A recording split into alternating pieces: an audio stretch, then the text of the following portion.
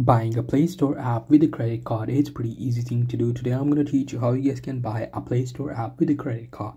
The process is pretty simple. For that, you just have to go to your Google Play, and in your Google Play you have to tap on your profile. After tapping on your profile, tap on payment and subscriptions.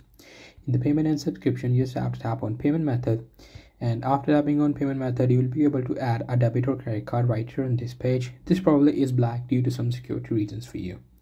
Now after adding the card, you just have to select any of the app that you want to buy, and the first payment method will pop up will be your Google Play payment method which you have added just now. So that's pretty much it. That's how you will be able to do it. Hope you guys find this video helpful.